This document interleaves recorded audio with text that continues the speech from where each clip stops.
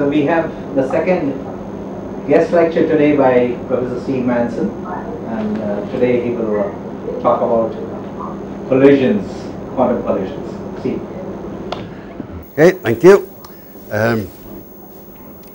Today's talk will be a little bit different. Today's class will be a little bit different in the sense that it'll be much more quantitative. What I want to talk about today is charge-particle collisions, particularly with atoms, although what I say is going to be fairly general and can be applied to molecules as well, but I will aim at a demonstration of what goes on in a simple system. Now, why are we interested in charged particles impinging on atoms? Well, for a number of reasons. First of all, that and photoionization are probably two of the major processes that go on in the universe. You know, the universe is much bigger than a few miles above the crust of the Earth. Most of the universe has lots of charged particles coming out and interacting with all kinds of things. And so, to understand what goes on, we need to understand charged particle collisions. Furthermore, there's all kinds of applications. Fluorescence lighting, for example. It's charged particles that ionize and excite, and the resulting radiation is what you see. Well, actually, it's a lot of the radiation you don't see, but never mind that. However, unlike photons, charged particles have a very strong interaction with the targets. And that's something that needs to be looked at carefully. So,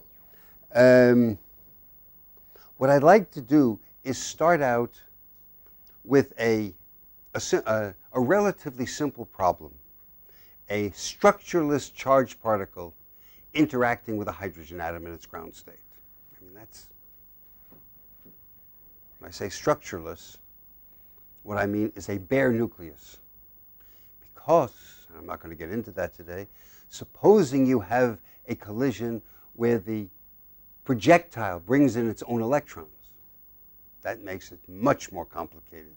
We're not going to talk about it today. What I want to talk about is complicated enough.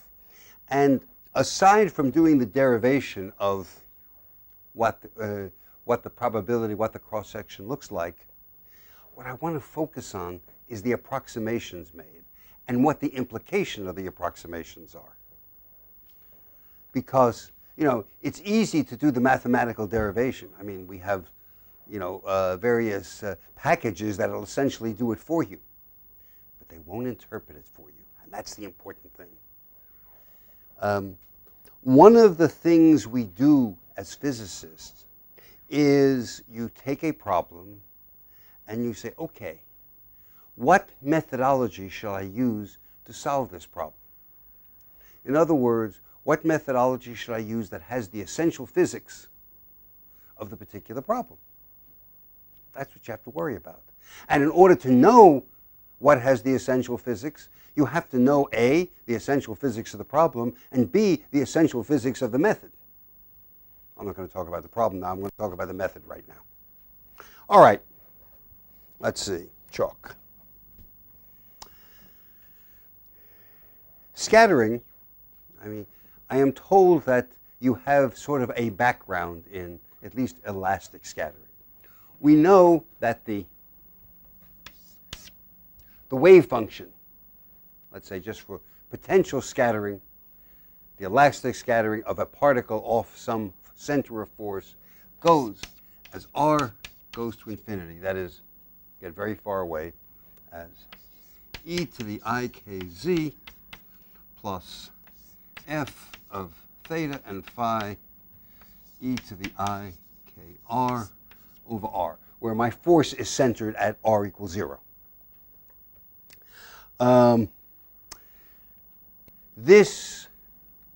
If this is the asymptotic form of the wave function, asymptotic form. It gets much messier if R does not go to infinity. Then the differential scattering cross-section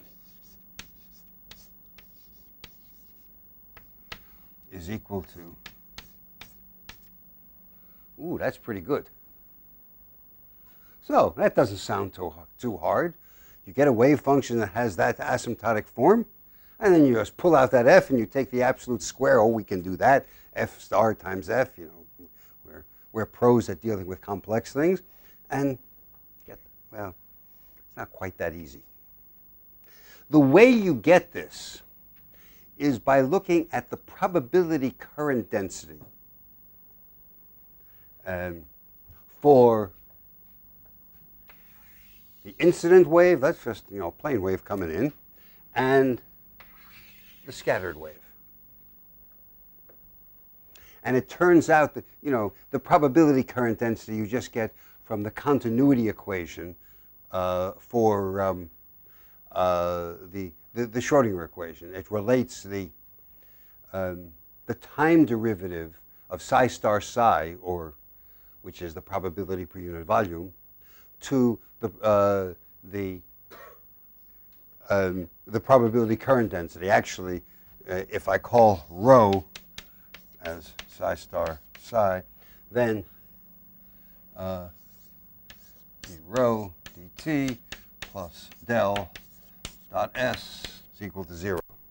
That just says that the total probability over all space remains constant. That's all that is. But this thing here is the so-called probability current density. Very often students look at that and say, oh my God, that's so complicated. But it's really quite trivial. If it's a charged particle and you multiply by the charge Q, and I put it in here, and I put it in here, then this is just the charge density. That's nothing. And this is the current density. You know that. So these, so without the Q, these are just general concepts that we use in quantum mechanics, which represent the same kind of thing except probability. You know, charge density sounds so easy, and probability density sounds so hard, but it's really not. Okay, so you do this, and actually what you get for the, if I call this the incoming wave and the scattered wave, what I get is that S incoming is equal to, well, all I care is the magnitude, is h bar k over m, and S scattered, as r goes to infinity. It's actually a very complicated expression, but most of it goes away as r goes to infinity. You get h bar k over m f absolute square over r squared.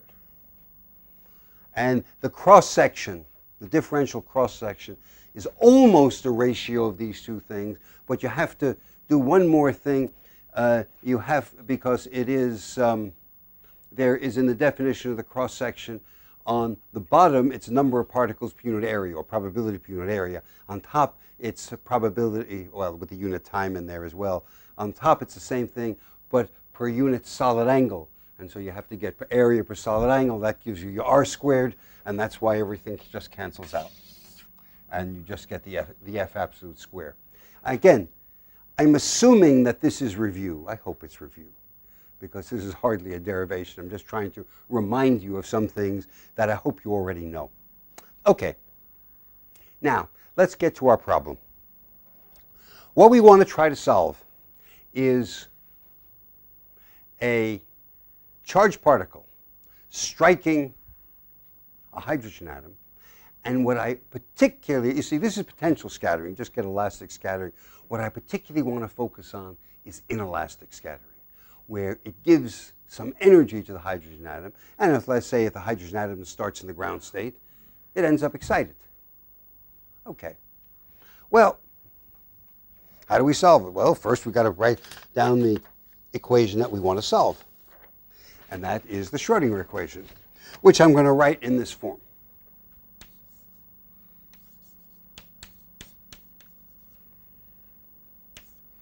Remember, now we have two electrons. The electron coming in and the hydrogen atom electron. So, notice I multiplied the Schrodinger equation by a minus sign because I always like the first term to be positive. I just feel better like that. It's like in mathematics having an I on the bottom. I never like an I on the bottom. I always like to get rid of it and put the I on top. I know, it's a quirk. Anyway, del 1 squared plus del 2 squared plus E squared over R1 plus E squared over R2 minus E squared over R12 psi, I should make this a capital psi, of R1 and R2 equals 0. No, it doesn't. I forgot something, didn't I? I'll squeeze it in here.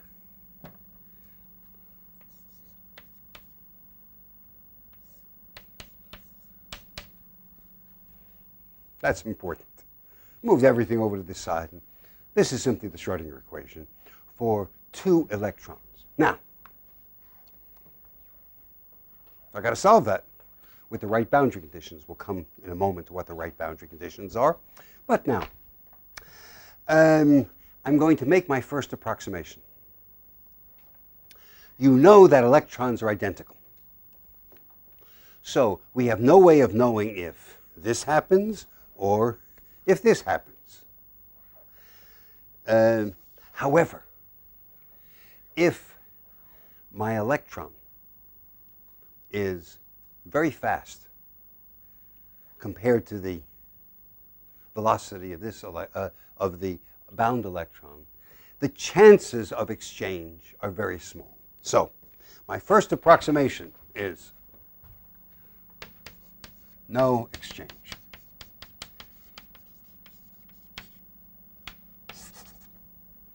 And that implies that this will be reasonable as long as the incident electron is going much faster than the, or has much higher energy is another way of saying it, than the atomic electron.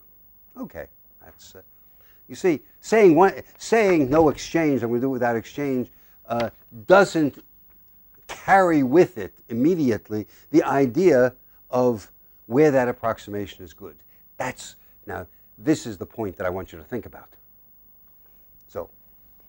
So if I am sending in a 3 eV electron, or say a 10 eV electron, when the hydrogen atom is bound by 13.6 eV, this is a crummy approximation. I'd have to put exchange in. Now, putting exchange in is not terribly, terribly difficult, but it just makes the equations much messier, and it's harder to see what's going on. That's why I like to leave it out to begin with. All right, now. This partial differential equation.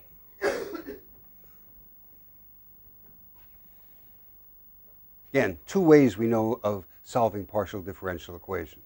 Separation of variables, we don't know how to do this. Guessing, I don't have any good guesses. We have to approximate. Okay, now one of the postulates of quantum mechanics is that you can expand any wave function in any complete set. All right? Unfortunately, complete sets in this case are infinite. So we take a finite set. However, let me just write it down in principle what we would do. I take psi of R1 and R2. I'm going to write it as a sum. Remember, it's a two-particle, so I'm going to do it in two particles, and I'm going to write it like this. Psi n of R1, actually of R2, I think I did, yeah. Fn of R1. Now, since I'm not allowing exchange here, R1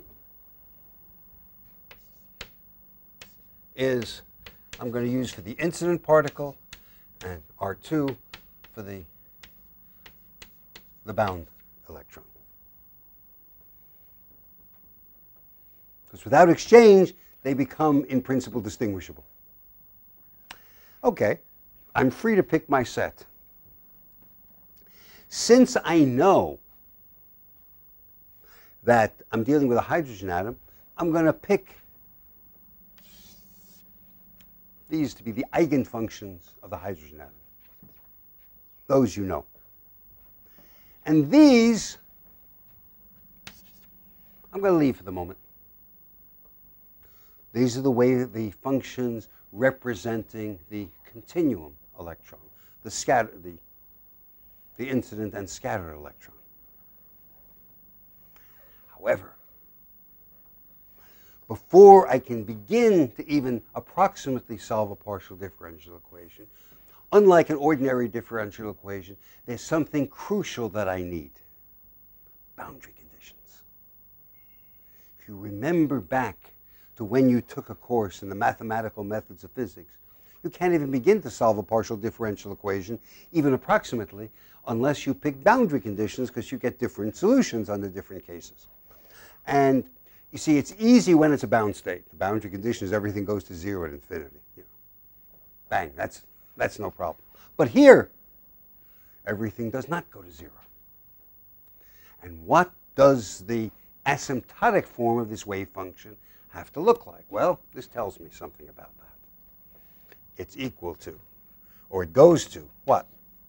E to the I k dot R1 times psi 0 of R2. This is a plane wave in the ground state of the hydrogen atom.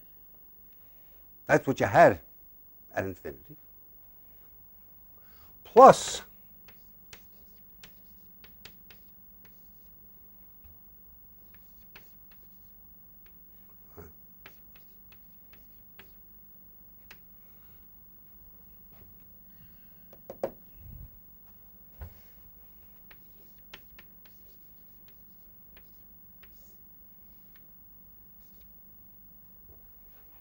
where, see, what does this represent? From what we talked about here, this represents the hydrogen atom in various states and waves coming out. However, the K is different. In other words, here, K was, or K squared, was 2me over h bar squared. That's the energy of the incident electron. Here, when the electron has lost some energy, Kn squared is equal to 2me minus En over h bar squared. The excitation energy to a particular state of the hydrogen atom. I mean, so this is just definitions so far. But now, let me mention something else. Supposing the hydrogen atom was not in the ground state, supposing it's in some excited state, and the electron comes in, could it knock it down and the electron come out with more energy? Absolutely. That's called a superelastic collision and just falls automatically out of this formalism. However, in this case, it's just a little bit easier to think of it in the hydrogen, in the ground state, but it could be in any state, and you could add or subtract energy. And this actually happens. Not that much. The reason is that usually excited states decay fairly quickly. So in order to see this kind of thing, you have to have a really, really high density of charged particles, or everything will decay, or you have to have a metastable state. That'll work. Okay, so you need boundary conditions like this.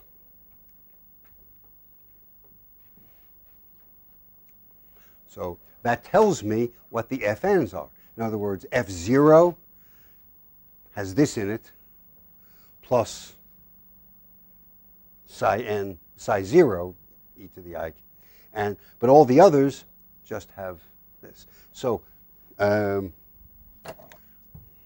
since I want to focus on inelastic collisions,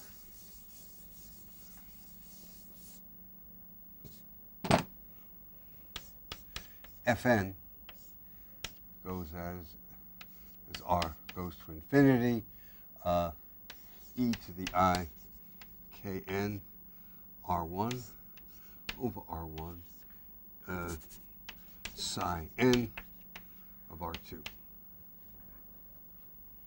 And now I have a boundary condition, or boundary conditions. Oh, by the way, there's one more thing that I want to mention. Let's assume that I can solve this. A really bad assumption, but let's assume that I can. Then, from what we did before, d sigma n d omega would be equal to what? Would it be, I'm sorry, I forgot something here. Would it be, and I forgot it here too. That's important. I mean, so it looks like the elastic scattering case. Is it just the Fn squared? No, why not? Because remember when I wrote down what the probability current density was, it had this h bar k.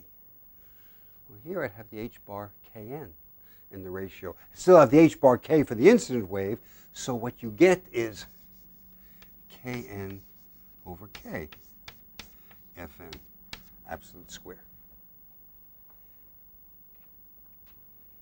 All right, now I got to bite the bullet and actually calculate this Fn, which is not easy. Let's say, how am I going to do it? Well, let me take this form, plug it in here.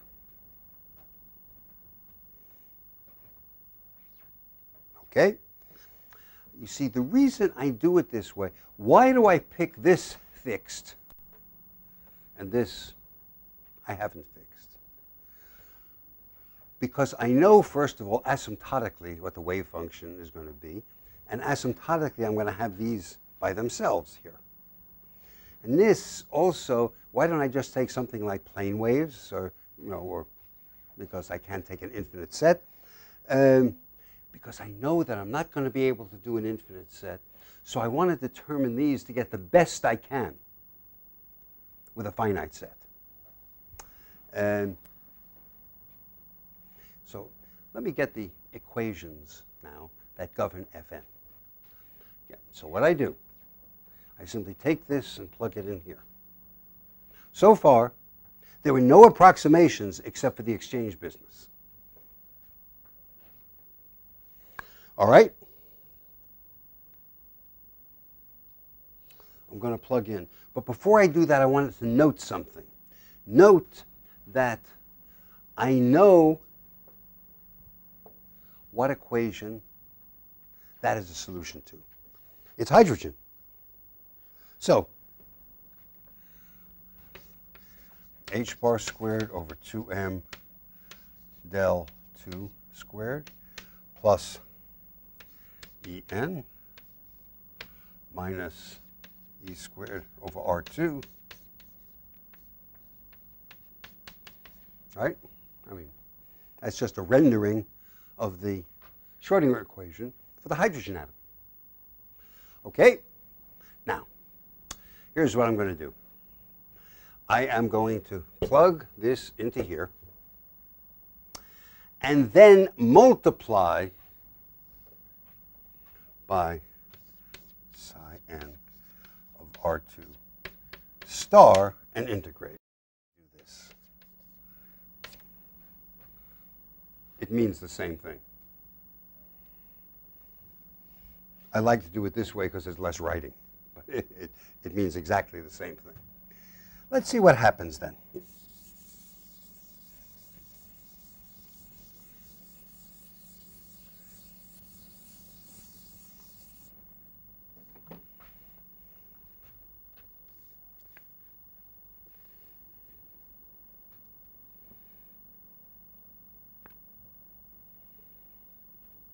What I'm going to get is sigma over n psi n star of R2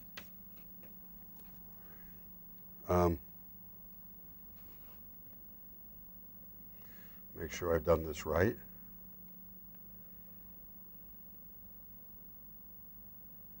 Well, no, I'm just now plugging that in and multiplying times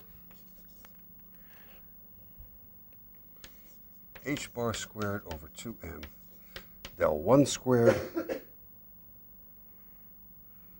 plus e minus en. By the way, I've made a mistake here. That's a plus sign, isn't it? Plus e squared over r1, 2. Yeah, because if I multiply everything by minus 1, that gets multiplied also. Fn of r1 is equal to what's on the other side. Well, let me write what's on the other side this way, because I'm moving some stuff to the other side. It's e squared over r1, 2 minus e squared over r1. See, all I have done here is I've taken part of this and plugged in here, and that's how I got the this and this together on this to give me the En. That's the way I got the En here.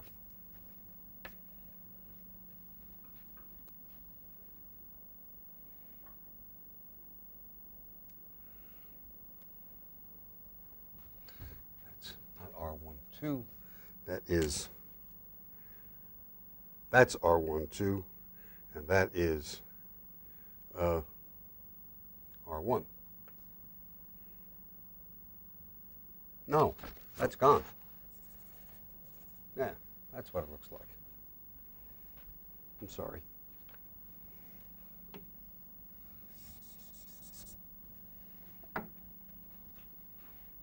The R2 is gone from here, and here's everything else, you see. Okay, to get rid of this now, okay,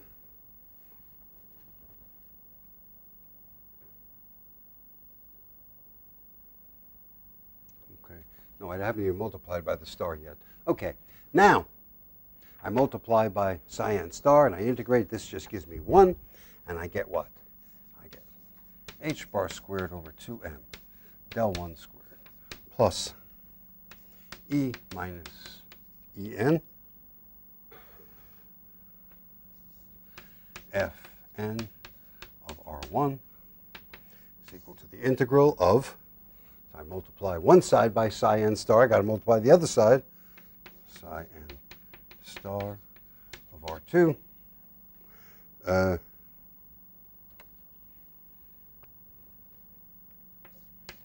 e squared over R12 minus e squared over R1 psi of R1 and R2 dr2.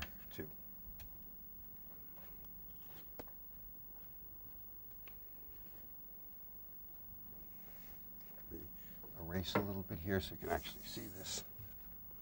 And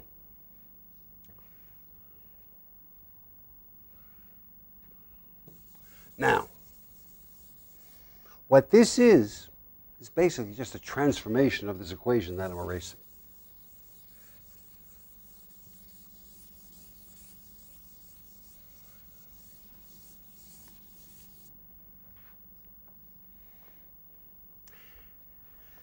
Now, multiplying through by 2m over h bar squared, then this becomes what I called kn squared. And what I get is then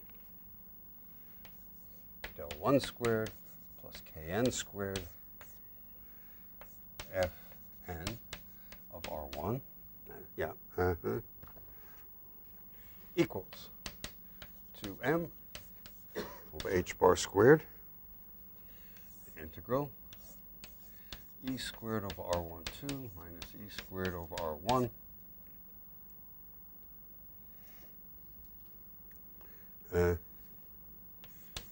psi n star of R2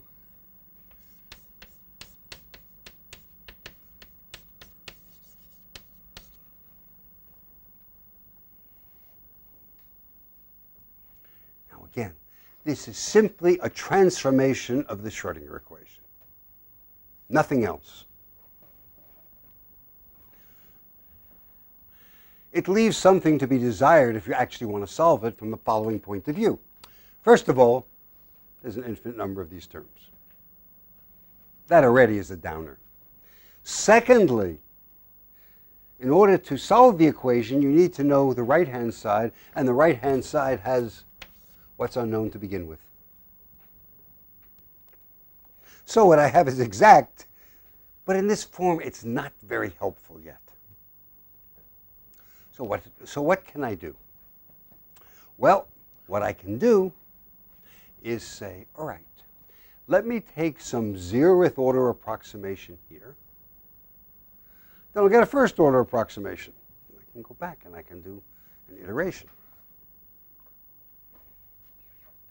And I can do this approximation at various levels. For example, remember the expansion for this, which I just erased. Well, I can pick, instead of an infinite number of terms, a finite number of terms. That will help a lot. If I take capital psi as sigma n equals 0 to some capital N, then infinity, of psi n of R2 Fn of R1. Then if I plug this in here, I will have on this side the Fn's. Here are the Fn's, and you could actually, in principle, solve this. It's messy, but it's solvable. When I take those terms, a bunch of terms there, that is known as a close coupling expansion. You can't solve this analytically, but you can do it numerically. You've got to do it by iteration. But it is solvable.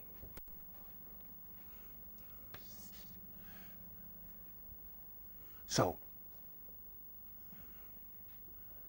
by doing this, by taking a finite number of terms, you're saying that the higher part, for your purposes, is unimportant. And one has to consider under what conditions the higher part will be unimportant, or at least not affect the part that you're looking at. But you can even take something more. Supposing in lowest order, what will happen? The electron will miss. So if there were no interactions at all, what would psi be? Psi would just be e to the I k dot r 1 psi 0 of R2. Ooh, that looks like something I just might be able to deal with. So my philosophy is this. I'm going to start with this as my 0th order wave function. I'm going to plug that in here, and I'm going to get the Fn's out. Then I can get a new psi, the next order, plug that in. This, in a general sense, is known as the Born approximation. It's not the usual way of deriving it. But I like this way because you can see exactly the approximations that are being made. So you are not approximating no scattering. That's my 0th order approximation, and I'm going on.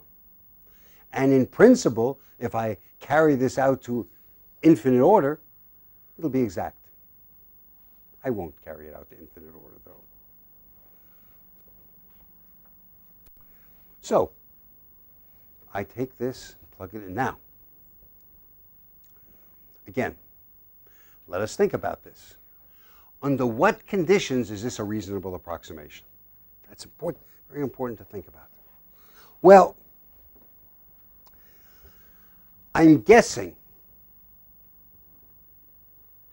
because I know something about how physics works, the longer time the incident electron spends around the hydrogen atom, the more likely it is to do something. Okay, I'm starting off with a zeroth approximation that it does nothing. So how do you get it to spend less time? Have a fast collision, a high energy collision. So this, if you just think about the physics of the situation, is a high energy phenomenon, a high energy approximation. This should be good at highish energies. All right, it's still non-trivial to do, because then my equation becomes what? Del squared plus Kn Fn of R1 is equal to, that's h bar squared, 2m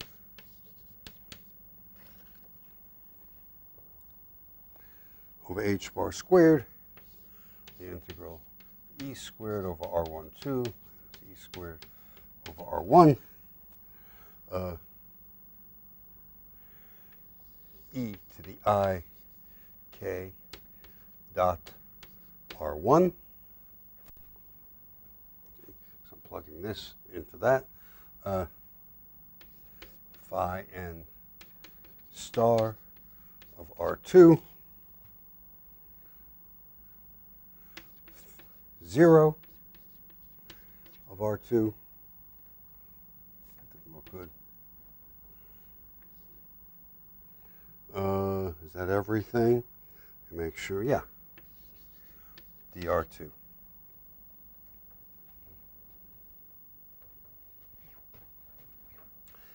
Okay, now I'm not going to make another approximation yet, but I'm going to restrict myself.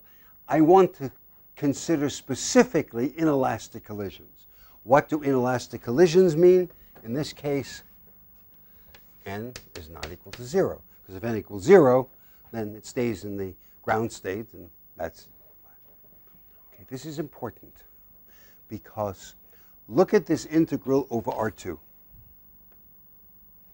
With this term here, we have, if I forget about this term, all I have, these are the only two things that are dependent on R2. When I integrate over R2, that gives 0 because the wave functions for different states of the hydrogen atom are orthogonal. So for n not equal to 0, I can forget about that term. All right?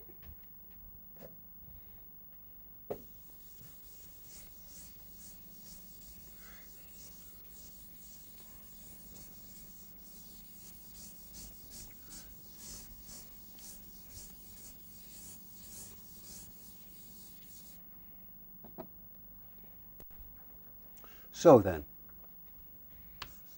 del squared plus Kn squared Fn of R1 is equal to 2m h bar squared, the integral of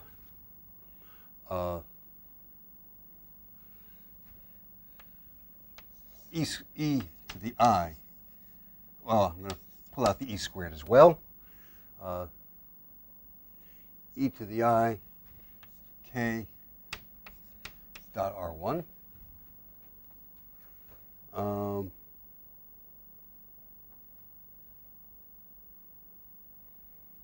Yeah, let me make sure I'm not making any mistakes. Yeah, over R12 and psi n star of R2, psi 0 of R2, dr2.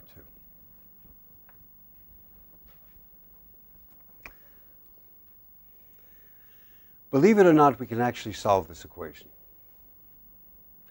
You use what is called the Green's function of this. I don't have time to go into deriving the Green's function, but the actual solution then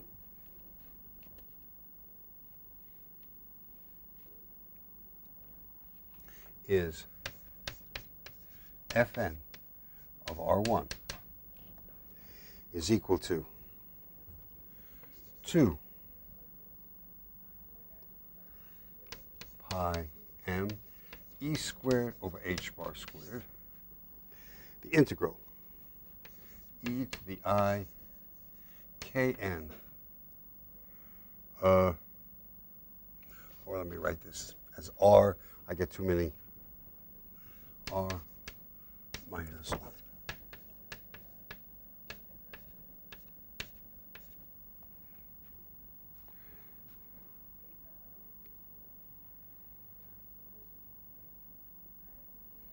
Is this right?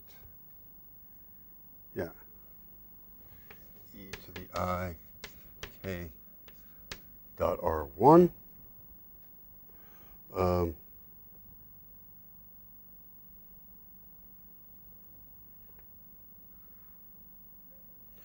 Sorry, this is double integral now. Let me make sure I'm getting this right. Psi n star of R2, psi 0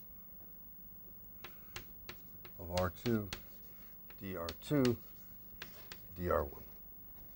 And this is the exact solution of that. And you see, I have this Green's function business integrate over it, and then just everything else here.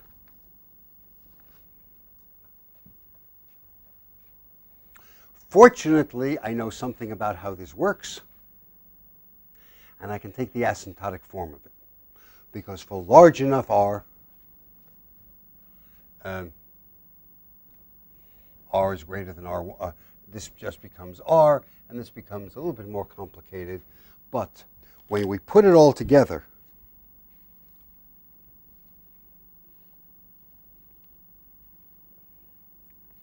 what I get is Fn of R is equal to 2 pi m. No, I'm sorry, but for large R, why do I just want it? Why don't I just actually solve for Fn? Why do I want it for large R? Because remember, it's for large R that it has the form Fn times e to the I knr over R. And all I'm looking for is that little f. I mean, I could do a lot more, but it's much harder. So this is just the asymptotic form for large R, which I take for large R here. As I go along, I lose things like the h bar. That's what happens when you get old. You lose things. The double integral of e to the I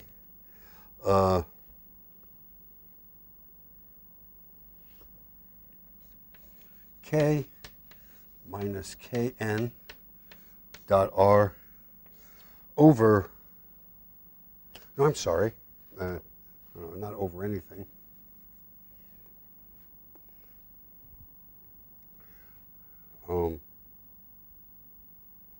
Actually, it's a minus sign here. Let me rewrite this a little bit because I didn't give myself enough room. Fn of R.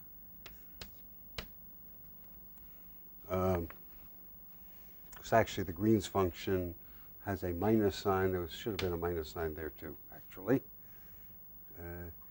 And there's something.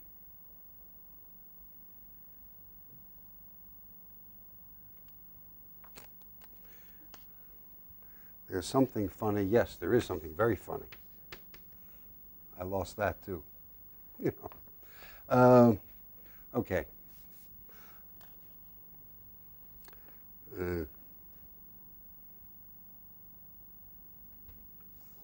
Over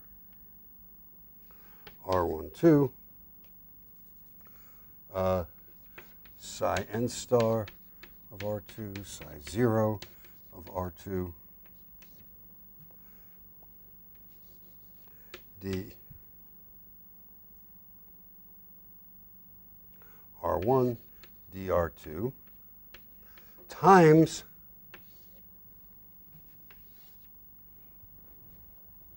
e to the I kr over R.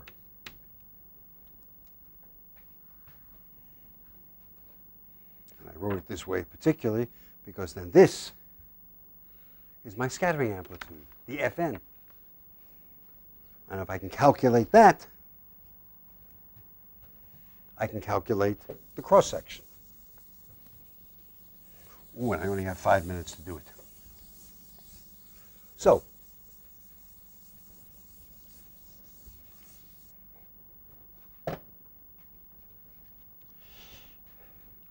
what I do is I make a change of variables. I change the variable to, well, first of all, I define capital K as, that's generally called a momentum transfer, although it's actually h bar times capital K, which is the momentum transfer, because h bar K is the momentum of the incident particle, h bar Kn is the momentum of the scattered particle, so that's the difference. That just makes things a little bit easier. And then I change variables for R1, I change it to R12. It's a simple change. Jacobian of the transformation is 1. I would have done it, but I don't have time to at the moment.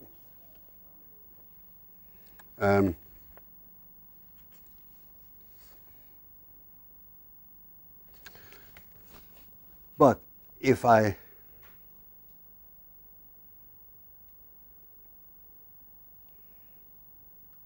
But in any case, just looking at this, then the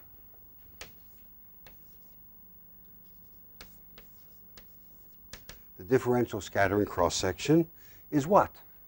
It's Kn over K times this absolute square, which is 4 pi squared m squared squared e to the 4th over h bar to the 4th.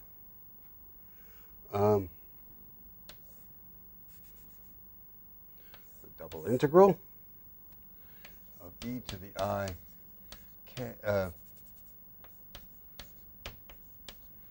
dot r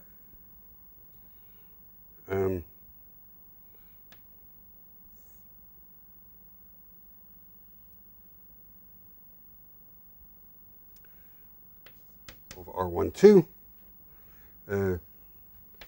psi 0 of R2, psi n star of R2, dr1, dr2 squared.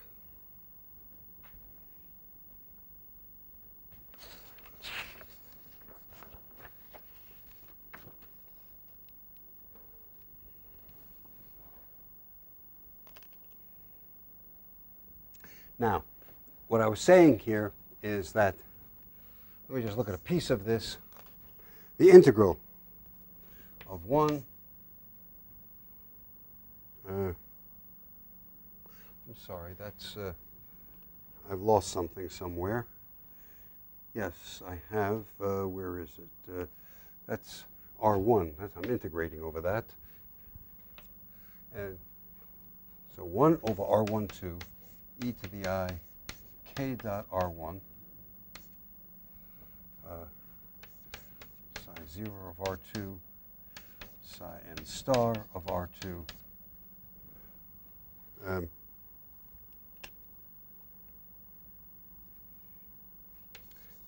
dr1, I can make that substitution here, and I simply get here, I get 4 pi over k squared e to the I, actually minus I k dot R2, and psi 0 of R2, psi n star of R2. Yeah, that's, no, I'm sorry, this. So that my square of my matrix element, absolute square,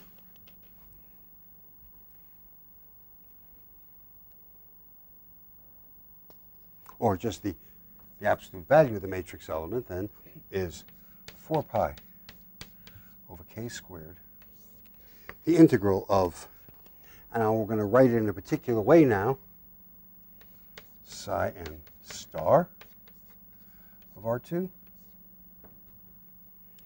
e to the minus I k dot R2 psi 0 of R2 dr2. Absolute value. So look at what that means. I have reduced this whole mess to a matrix element between the ground state of the hydrogen atom and the excited state of e to the minus k dot R2. You will, if you look this up, you will sometimes see it as e to the plus e to the ik dot R2, but it doesn't really matter because you're taking the absolute square. So you can do it either way. In other words, then, if I call this epsilon n0 of k, the momentum transfer, what I'm going to get is d sigma, d omega, is equal to a whole bunch of constants, the 4 pi, the kn's, and epsilon n0 k absolute square. And I'm going over time, but I won't go over time much, I promise. There are various properties associated with, but the crucial thing here is that the cross-section depends only, well, not only, it depends on the incident energy because you have this kn over k here, but in a real, aside from that, it depends only on this momentum transfer. This is a characteristic of the Born approximation. Only on the momentum transfer. So, you have taken a very messy problem and said, okay, I take this plane wave, I take the matrix element, this integral. Now, supposing you have something more complicated than a hydrogen atom, well, whatever the wave functions are, make this matrix element. This, by the way, this matrix element is very easy to take. What you do is you expand this in a series just like the series that you expanded in for a plane wave of scattering. And since these things have spherical harmonics associated with it, you only get a few terms. And this is a very quick and dirty view of how you do charged particle scattering. Now, all this work was just for doing it in the Born approximation, although what we really did is called the first Born approximation. Because what you can actually do is you can solve this. I mean, you can do this integral numerically if you have to. And you can iterate and get the second Born approximation, etc. It gets very messy, but it's perfectly doable. But within the Born approximation, the first Born approximation, which is applicable, again, for high energy collisions, you can get very, very good answers.